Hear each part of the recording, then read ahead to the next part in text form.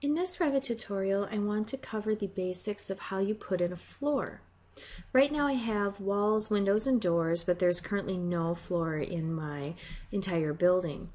We're going to find the floor tool on the Architecture tab in the Build panel. It'll be right here. And as with walls, we have a variety of different flooring options. And right now what I'm going to do is pick the floor architectural. Once I've picked the floor, first I can see that we have a variety of different floor types that I can choose from. I'm just putting in a generic 12-inch floor right now, but if we click on the type selector, you see that there are different options, including wood joists with an actual finish on the top, if that's something you'd like to do. But right now I'm just going with a generic floor. I've also gotten a teal or aqua contextual tab. It's slightly different than the green when we get into modifying things like walls, moving them around, that type of thing. It's a slightly different color, and that's because what I'm working with is a sketch-based element. Things like floors and ceilings and profile modifications and things like that are all sketch-based elements, and they work a little bit differently. You'll notice right here that we have a red X and a green check mark. Those are really important. We cannot move forward in the program until we have resolved what we're doing here. So I can go in and draw whatever shape floor I want. I can come down here and I can offset it and do things like that. But until I either hit the green X, which means I would like to cancel it, I don't like what I've done, I want to basically escape, or I need to hit the green check mark and say that I'm happy with the shape I've made, I want to keep it. If I don't do those, I cannot move on. You'll notice that you can actually click on different tabs, and in a way it acts like you can get away from it, but basically all of the information is grayed out. That's because we have to resolve what we're doing here. So if I actually want to put a floor in on the most basic level, I can work with a shape, or I can pick walls. With a room that's this simple, I could certainly grab the rectangle tool and then come in and just snap from one corner to the next. Now I could actually go to the exterior walls, or exterior of the walls rather, if I was going to be putting this on a slab or something like that.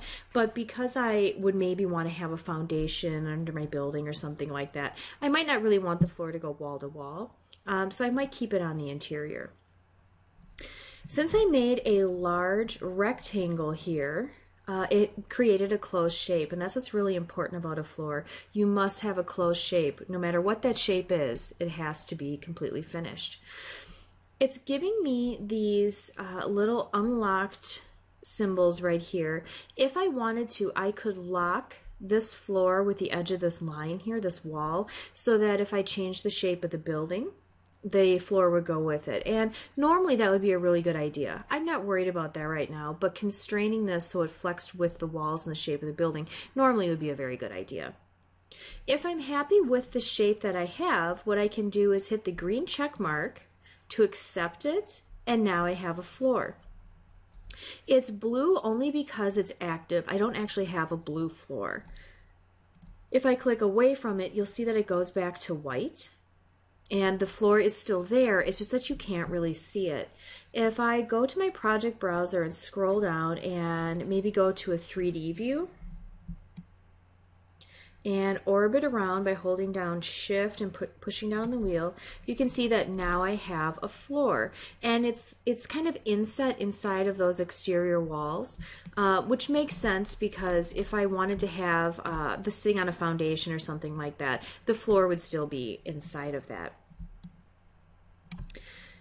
That was putting in a floor using a rectangular shape. Let's say I wanted to maybe delete that and just try a different way so you can see how that works. You'll notice that when you're in this particular view, it can be a little bit tricky to catch the floor. One way to do it is to hover over where you know the floor edge is. You know, I know it's on this interior face of this wall.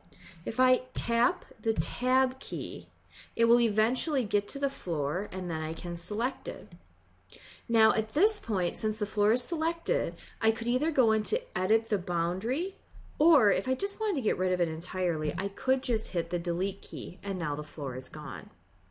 If I wanted to put in a new floor, which is what I intended to do, I can click on floor again and it will bring me back to that same contextual menu.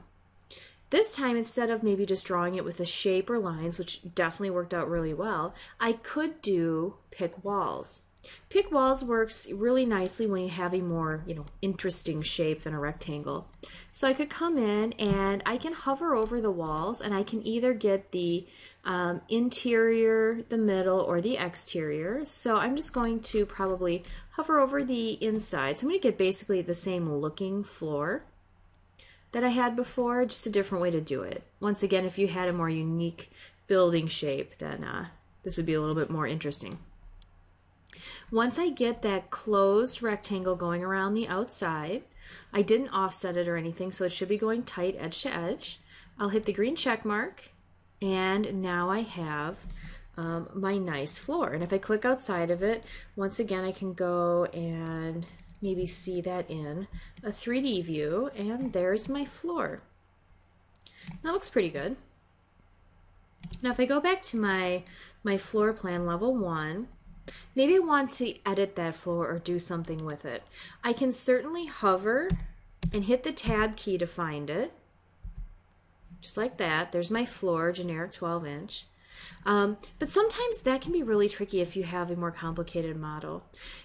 I'd like to remind you of the filter option. What I could do is do a crossing selection from right to left, so I'm selecting multiple things. And then I could go into filter, and I could say check none, and how about I just keep that floor? And that would be another way to activate that floor and get it selected. Once you've done that and you want to make a change to the floor, you just come up to the now green modify floors and hit edit boundary. Once you say that, your floor turns back into those magenta lines. So we could go in and change the shape or, do whatever we like.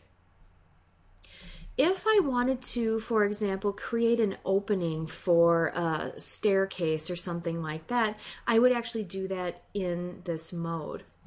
If I wanted to create an opening, maybe I'll just grab a rectangle and draw it in this area. So I'm going to have a hole in the floor. I could do something like that.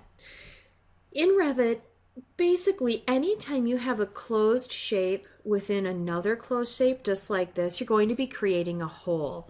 In other scenarios, it might be that you're creating just a different wall surface, for example. But with a sketch-based element like this, with floors and ceilings, a closed shape within another one will create a hole. So this might be, an opening in the floor that I could put a railing around or something like that that's going into the basement.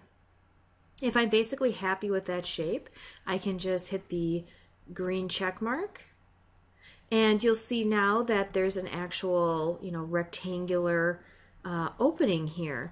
And if I go to my 3D view and take a look at that, you'll see that now I actually have a hole in my floor, so I could have some stairs going down to the basement level, for example.